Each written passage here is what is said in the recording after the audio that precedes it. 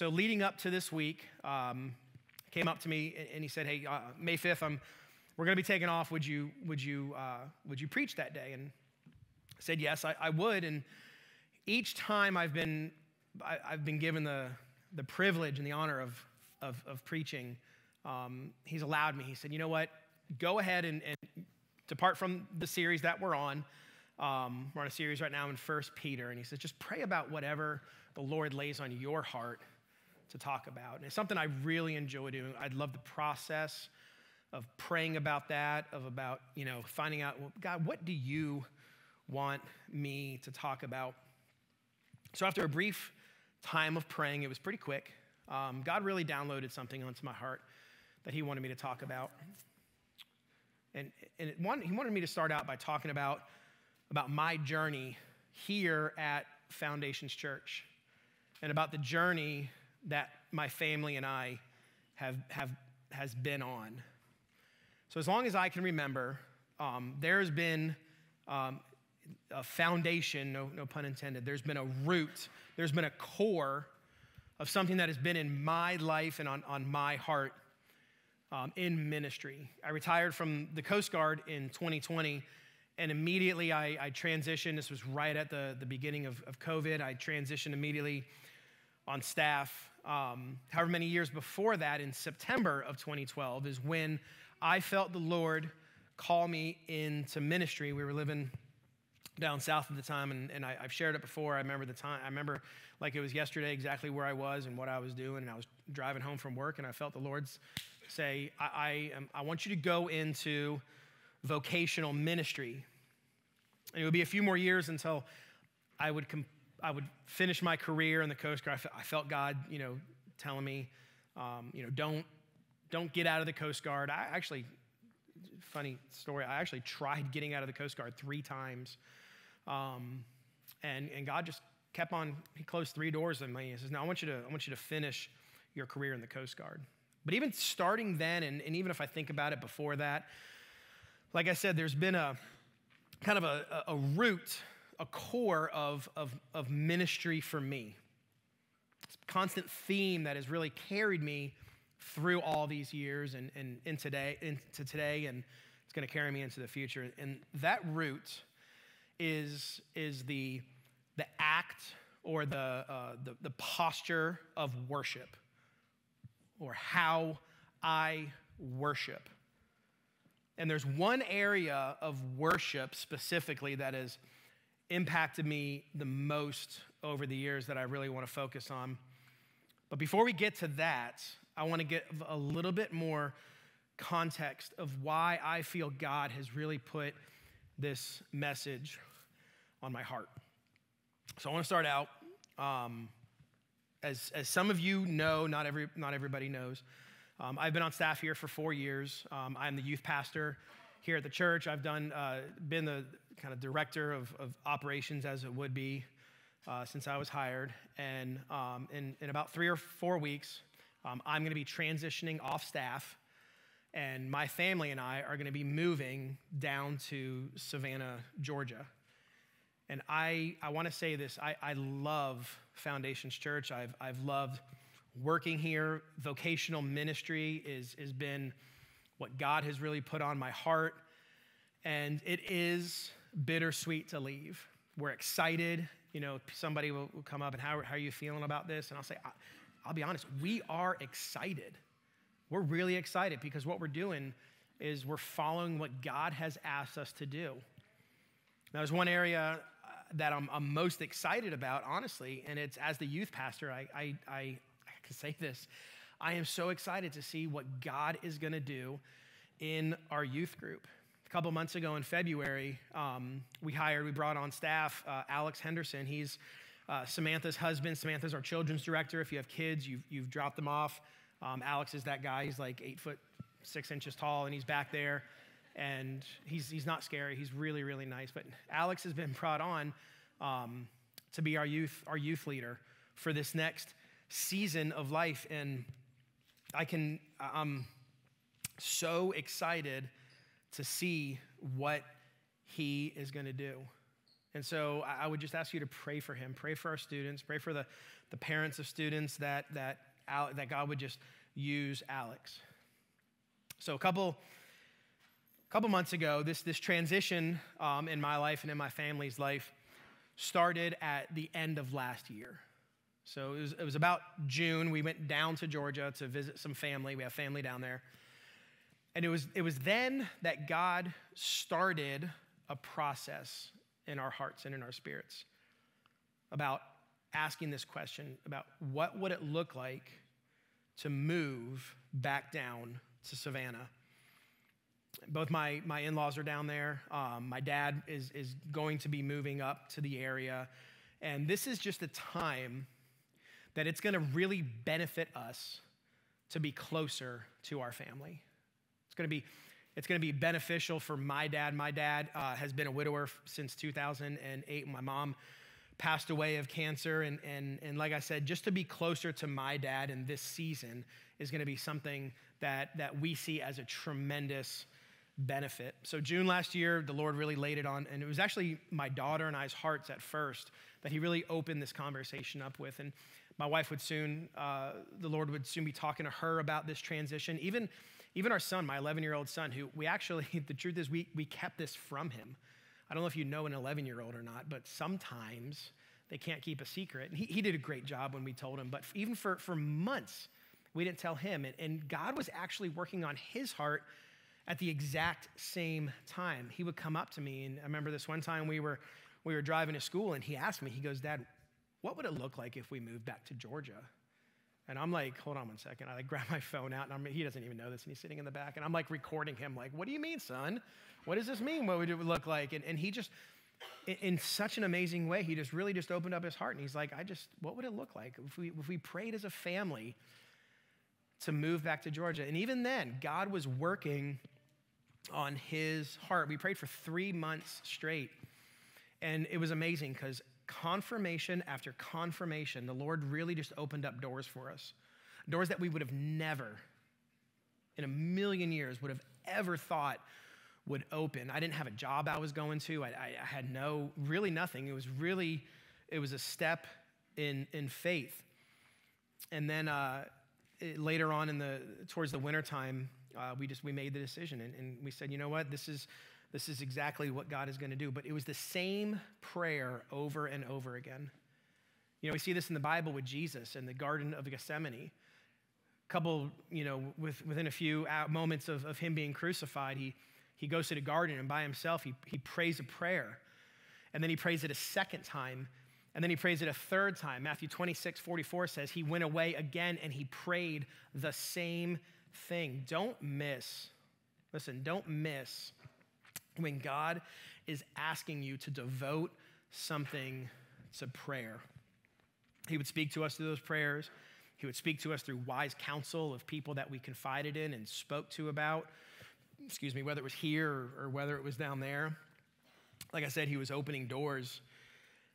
And as I look back on this entire time over the last season, since God has begun, there's been that same underlying theme. And that theme has carried us from the beginning of my ministry. It carried me up through this possible transition at the time, which turned into an actual transition for us. And I know it's going to carry us on into the future. And that theme, that underlying root is worship. It's worship. So we're going to talk about worship today, like I said. In your bulletin, we've added a few questions that you can kind of fill out. This is more of a reflection for you. It's not so much notes about my sermon, but it's a time for you to open up your heart and to really just ask God, what is worship to you? In what areas of my life could I grow in worship? And in what ways is God calling me to expand in worshiping him? And here in a little bit, we're going to share communion together. And what I want to do is I want this to be a time that you really open up your heart to the Lord. And maybe you need to ask the Lord some questions about worship, about how you worship him, and about what worship looks like to him, or to you to be worshiping him. So let's pray together as we begin. I need to ask the Lord to really use me in this time, to really speak through me what he's really put on my heart. So Lord, we just want to humbly come before you. And Lord, we want to thank you. Lord, we worship you and you alone. It's a privilege to worship you. We ask at this time together that you would open up our hearts and that you would open up our minds. You would speak to our spirits, Lord, about ways to worship you. Lord, we love you and we give you thanks in this time. And everybody said, amen.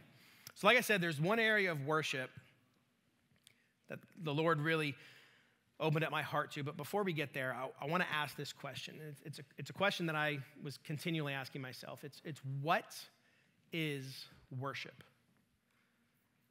What is worship? Many definitions, and you might have your own definition of exactly what worship is. This is what I wrote down. I want you to listen. Worship at its core is to bow before someone, and at the same time, you're lifting them up. Worship is to bow before somebody. It could be in a very physical way. You're laying your hands down. You're bowing before somebody, and at the same time, you're lifting them up. Now, notice one thing. I didn't say you're lifting God up. You're bowing down before God, because here's the thing. Listen, there is biblical worship, and that is biblical worship. When we talk about biblical worship, and we're going to, but I don't want to miss this, there are ways that you can worship other things. You can worship the wrong thing. You can worship the wrong thing. I'm going to touch on that here in a little bit, but when at its core, biblical worship is bowing before God, and at the same time, you are lifting him up. Now, if you're anything like me, the first thing that comes to your mind when you think of worship, you think of singing. And that is worship. Worship is singing. You are lifting God up. You are bowing down before him. Mallory and the worship team so amazingly led us in worship songs. I love worship music. Psalm 66:4 says, the whole earth will worship you and sing praises to you. They will sing praises to your name. That's what these worship songs are doing.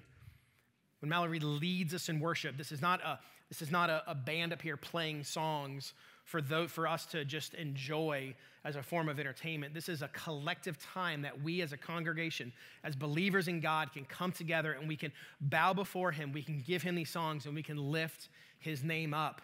Isaiah 12:5 says this, sing to the Lord, for he has done glorious things. Let this be known throughout the earth. As we were singing, I was just kind of looked around and I watched the posture of people's worship. And your posture of worship might look different than the person next to you. I know for me personally, I love playing music. I love playing guitar and drums, and worship music is something. But honestly, when I'm sitting there, I might not have my hands raised. For me, the song, I love singing it in my heart, and that's my posture of worship. And your posture of worship might look a little different than mine, and that's okay. That's okay. Another form of worship is giving. Giving is a form of worship to God. So when we come before him with a tithe, when we come before God with our tithes or our offerings, we're telling God that what you have given me is sufficient. And the act of worship, we're returning to him. I like how Dave Ramsey says it. We're not giving God a tithe. We're actually returning it to him because it was never ours to begin with. And in this act of worship, what we're doing is we're taking the first fruits. Proverbs says we take the first fruits. We take it off the top and we give it back to him. It's not from our leftovers. It's not, after the bills are paid and the mortgage are paid and the groceries are in the refrigerator. And then we say, okay, now I can give God a little bit. What we're doing is we're giving him the first, and we are saying that, God, I want to worship you through giving, through returning to you what you have already given to me. When you break down worship in the Bible, what's interesting is if you do kind of a word study, there's so many words that the Bible, the original language, the Greek and the Hebrew, use in the Bible. And in English, we translate these all to worship. I wanted to go over a few of them. It's really interesting. In a book that Chris Tomlin wrote, Holy Roar, he really breaks down what each of these words mean as you're reading through the Bible. Yada is one of them. It means to revere or worship with extended hands, to revere or worship with extended hands, to hold out the hands. It also means in the Old Testament to throw a stone or an arrow. I don't know what he was doing, but listen, it's worship. Halal, to boast, to rave, to shine, to celebrate. I like this. To be clamorously foolish. That is a form of worship. Zamar is an extension of hands, of thanksgiving, a confession, a sacrifice of praise. This could be when we're giving of what God has given us, when we're returning it to him. Barak is to kneel, to bless God, an act of adoration, to praise, to salute, to thank. One of the most beautiful things is when you see people laying down on the ground with their hands extended in the form of praise, of worship to him. And they're just laying down, they're just face down. And it's almost it's like a physical act to say, Lord, you are above me. And Lord, I am low. Talah is a laudation, a hymn, a song of praise, a new song, or it could be a spontaneous song. And there's another word that I want to land on today, and we're getting there, I promise. I keep on saying, we're going to get there, we're getting there now. And this last word is avodah. It's the word avodah. In the Hebrew, there's a group of words, and it's avad or avodah. It's found in the Old Testament three different ways. I'm going to read them off here. First, this word could be translated as worship. When God calls Moses to lead his people out of Egypt, God gives Moses this promise. It says this: when you have brought the people out of Egypt, you will worship God on this mountain. Avodah is the word worship. Second, it is often translated as service, where one submits him or herself to the allegiance of another, whether a slave to a master, a son to his father, or a subject to a king. So avodah, you can translate it as worship, as service, and the last translation of avodah is translated as work. It's translated as work. Exodus 34:21 explains this. God gives further clarity in the fourth commandment regarding the Sabbath, where he says, you shall work, labor, avodah, for 6 days, and on the seventh day you shall rest. Now, folks, this is where I want to land today. This is where I feel the Lord has brought me, and this is where I feel my heart is really bent towards worship.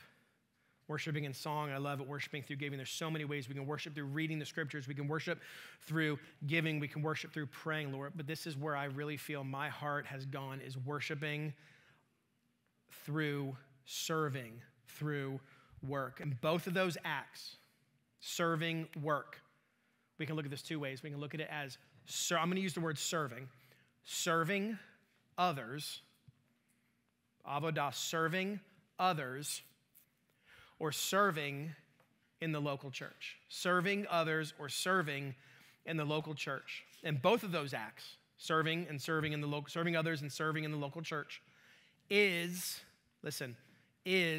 serving God. And serving God is a form of worshiping God.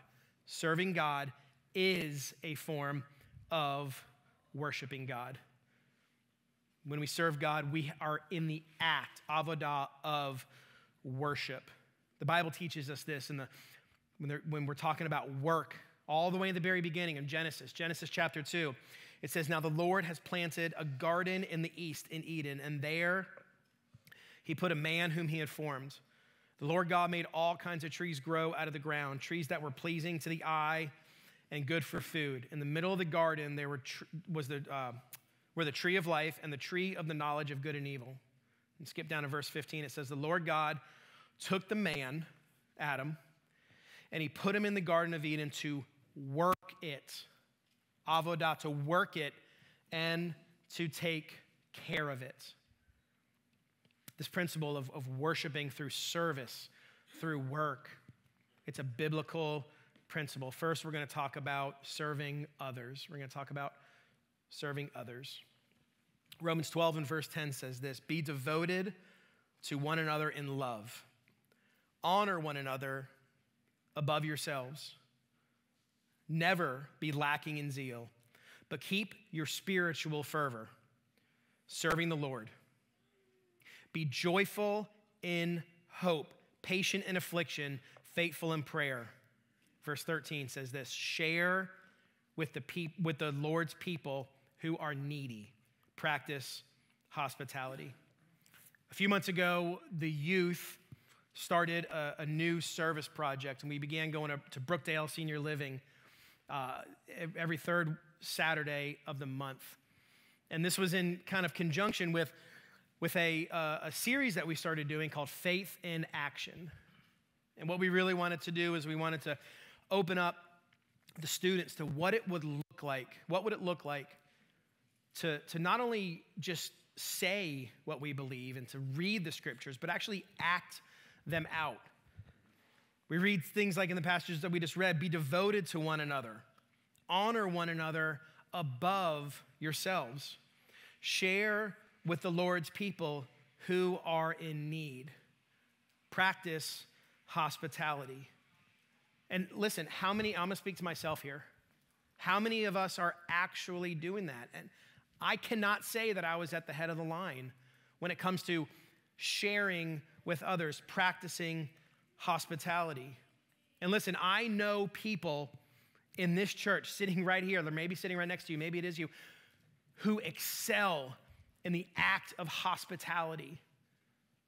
They are that person that just wants to give. And let me tell you, I want to be around those people. I want to glean from them. I want it to rub off on me because these people have the act of hospitality. I want that gift. And when we practice hospitality in the name of Jesus, we are worshiping him. We are worshiping him. When you take the time to go to Brookdale and you sit with a group of the residents there and you sing some I'm talking old hymns. Somebody knows what I'm talking about here. We were planning it out. We were going to bring the guitar and we had some students that play the piano and Amy plays the viola. And what we were going to do is we were planning out. We're like, let's bring some modern day worship hymns or modern day worship songs. And so we printed them off on the computer. And then we printed a couple hymns also. And we're like, well, we'll tuck those on the side or something. And when we got there, let me tell you something. They loved those old hymns. Not a single student knew what we were singing. But let me tell you something. They were worshiping through those old hymns. And even though our students maybe didn't know the songs, maybe they didn't even know them, guess what they were doing? They were worshiping because they were serving, sitting with the residents there, talking to them, playing games with them, enjoying donuts with them. You can eat donuts and worship. And it was an amazing time that we had there. What else does it look like to serve others, to worship God through serving others? Maybe it looks like going over your neighbor's house and the wife has a husband who just deployed and she has 4 kids, 3 or 4 kids at home, and she's at her wit's end, and you just pushed a lawnmower over there. And you go over there and you just mow the lawn because you know it needs to be done. And you're not doing it so you can take a selfie and post it on Facebook and see how many likes that you can get. And you're not doing it to knock on the door and say, hey, I just want you to know what I did. You're doing it because you want to worship God. Worshiping through serving others, serving others is worship. Sometimes it's about inconveniencing yourself for others. So where do we find this in the Bible? We find it from Jesus. Jesus came to serve. Jesus served other people. One of my favorite stories about Jesus is in John chapter 13. It says this, starting in verse 1. It says, before the Passover festival, Jesus knew that his hour had come to depart from this world to the Father. Having loved his own who were in the world, he loved them to the end. Now, when it was supper, the devil had already put into the heart of Judas, Simon Iscariot's son, to betray him. Jesus knew that the Father had given everything into his hands, that he had come from God, and that he was going back to God. Verse 4. So he got up from supper, laid aside his outer clothing, took a towel, and tied it around himself. Next, he poured water into a basin and began to wash his disciples' feet and to dry them with a towel tied around him. This is a story of Jesus humbling himself and washing his disciples' feet. Now, this story, there's so much to unpack here, and we're not going to do that right now. Theologically, historically, if you think about it, back then, they didn't have paved roads. They didn't have shoes like we have. And the disciples, whoever entered the home, their feet, they were filthy from the dirt and from the animal waste and everything that they had just walked through. And usually this task was reserved for the lowest in the house, the servant or the slave, to wash the feet of those that were entering the home. And what Jesus did is he humbled himself, and he, in an act of worship, washed the feet. Now, listen. Does the recipient of our act of service receive something? Yes, they do. I mean, the disciples' feet got cleaned. You sit with a group of elderly at Brookdale, they receive something because they love when our students come and just sit with them and sing with them and play a game with them. They are a recipient of that.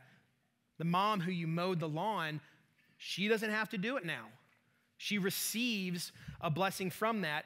But listen, the worship goes to God. The worship is for God. That's not for the recipient. Serving others, when you serve others in the name of Jesus, you are worshiping. Avodah, you're worshiping through service. So let's look at what it looks like to serve in the local church. And if Foundation Church is your home, then amen, and maybe this is for you. If Foundation Church is not your home and maybe you're visiting, or maybe you're just trying to find a church, just listen. So we're going to start out in 1 Peter chapter 4, verses 10 and 11. It says this, verse 10, 1 Peter 4:10. Each of you should use whatever gift you have received to serve others as faithful stewards of God's grace in its various forms. If anyone speaks, they should do so as one who speaks the very words of God. If anyone serves, they should do so with the strength God provides, so that in all things God may be praised through Jesus Christ. Serving the local church can be, if done for God, a form of worship to God. I say can be because I'm going to speak on that here in a few moments. But let's look at ways that we can serve the church. Here at Foundations Church, we have so many ways that we can serve. Set up to tear down, the tech area, hospitality, the greeting team, the kids team. There's times throughout the week that we can serve. It doesn't have to be just on a Sunday. We have a picnic coming up in 2 weeks. Serving through making food and bringing food in for people. Maybe it's somebody who is maybe in the hospital, and you know that you can have a meal train and you can serve in the local church by making food or ordering some food for them to be delivered. There are so many ways that you can serve in the local church. I want to be very clear about something here. I want to say this because this is how I think when I just heard myself say what I just said.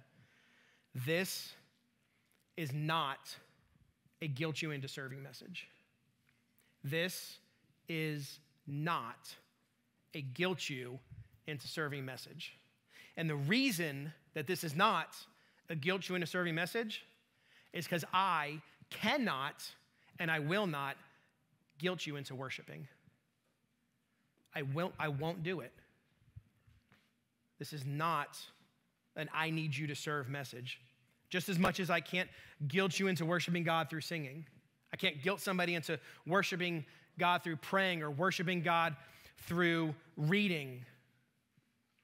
I won't do it and I can't do it. Does this happen in the church?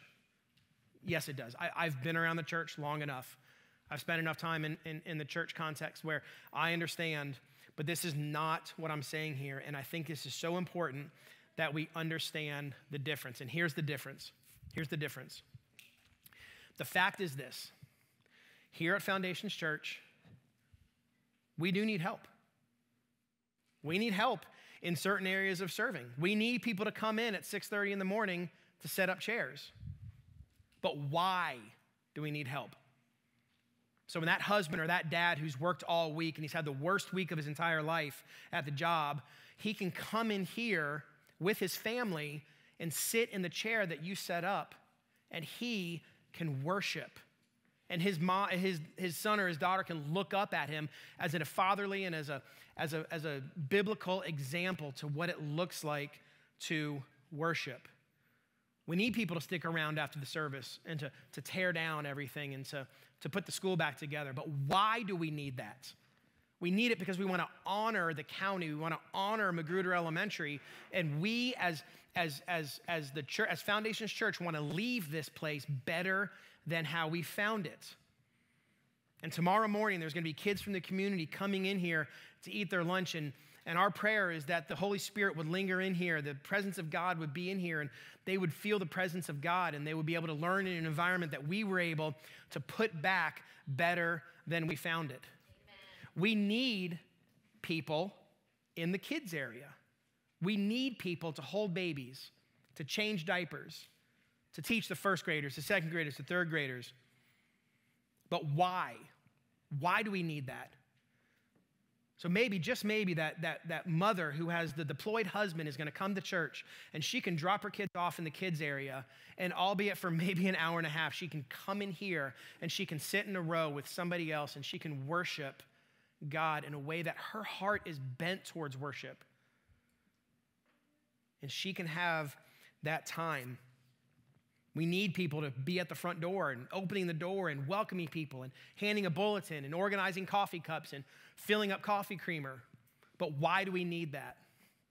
Statistically speaking, and this statistic is pre-COVID, and I don't think it's changed, a new person coming into a church will decide within the first 10 or 12 minutes of whether they want to make that particular church their home church. The first 10 or 12 minutes.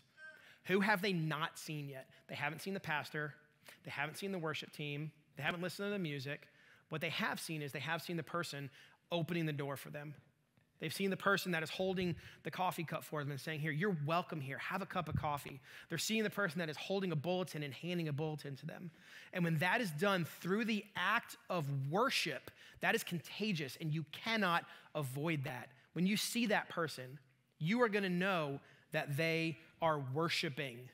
We need people to be on security to keep our kids safe. We need people to run a soundboard. We need people to play instruments. During the week, we need youth leaders.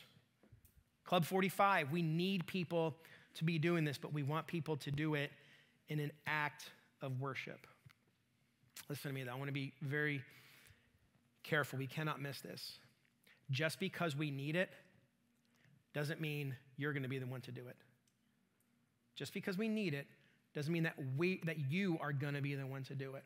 Like I said, this is not a message to just guilt you. And you might not be the person to hold babies. You might not be the person to set up chairs.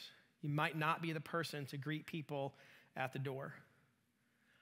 I would want nothing more than for me to be the person up here singing.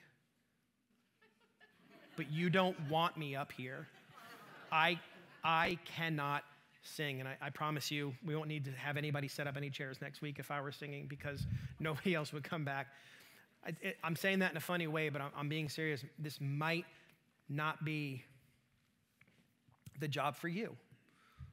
But what I want you to do is, when we view avodah, when we view service, when we view work as a form of worship, it changes our perspective.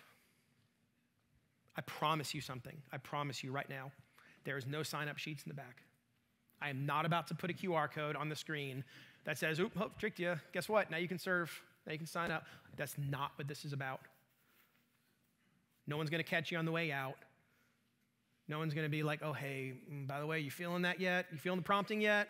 Like, no. None of that is going to happen, because here it is. This is not a message about what we need from you. This is a message instead about what we want for you. This is not a message about what we need from you. This is a message about what we want for you. I'm going to invite the worship team back up. And as they're coming up, I said here a couple moments ago that we were going to talk about the opposite of biblical worship and about how things can be done. And I wanted to just share a brief story, just a personal story about serving with the wrong motive. Like I said, September of 2012, I felt called to ministry. The specific church that we were at, this story is by no fault of any church. It is by no fault of a pastor. It is by no fault of a person. It is by no fault of a message that was said. This is all on me. And I want to use this as an example to just tell you where I've been and exactly where God has brought me and why I am so passionate about serving, about worship through serving. I was the guy that would be on the front row, and as soon as they said, hey, we need this, I would be like, that's me, check that box. Hey, don't even finish the sentence, I got it, I'll be there. We need people to set up. I did set up and tear down at this church. I served on the worship team. I was at every opportunity, and I just engulfed myself in serving at the church. But here's the thing, here's the difference. Here's the difference, is I was not serving to worship God. I was serving to worship the church. I was doing it with the wrong heart. And it took a few years, and I eventually burned out, and it was all on me. It was everything to do with me. And we moved here to Virginia, and through a series of people that I met and praying and really getting into the scriptures. Like I said, I used to think of worship just as music. Like this was a time you get about 20, 30 minutes in the beginning of the church service, maybe a little bit after, that's your time to worship. Okay, everything else, that's not worship. No, it took me getting into the scriptures. It took me learning about what worship is, about avodah, about worshiping through serving, that it really opened up my heart and opened up my mind. We're going to share communion here in a few minutes. And what I want this time to be is a time that you really can reflect on your posture of worship.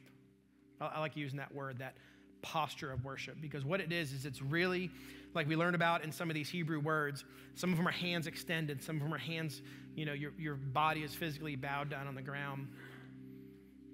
Some of these look exuberant, some of them look very solemn. So whatever your posture of worship is, maybe something that I said about praying, about giving, really resonated in your heart. Maybe it's the music that really resonated in your heart about worshiping through music. So this is a time that I really want us to just kind of sit back and do some work with God. And we're going to use communion as an opportunity to not only give thanks for what God has done for us, but for us to really examine our hearts and to allow God to work and speak to us. If you don't have a communion element, Amy's in the back. She has the basket over there. We have one over on this side. You can just raise your hand and just, say, I need it. I need a communion element, and they'll come and they'll give it to you. Communion is a time in the church. It's a sacrament. It's a very special time that we get to reflect on what God has done for us. We can reflect on what God has done for us. I want to speak to those that have not asked Jesus into their hearts. Maybe you're here today and you would say, Ian, I'm not a Christian, as I have not asked Jesus into my heart, and I would say this to you. You are welcome here. While we are, as Christians, expressing our hearts in the act of communion, this is instead of a time for you to reflect on what God did to you, maybe this is a time for you to ask God into your heart and say, Lord, I want you to show me, whether it's through my spirit, whether it's in a very tangible way, show me what your son did for me. And this is a time of observance for you to be around Christians as we share communion together. The worship team is going to sing a song. Here I am to worship. Here I am to bow down. Here I am to say that you're my God. And whatever your posture of worship while we sing is, if you want to make an altar right there at your seat, if you want to just sit and close your eyes, if you want to kneel down, if you want to come up here at the front of the altars, then you do that.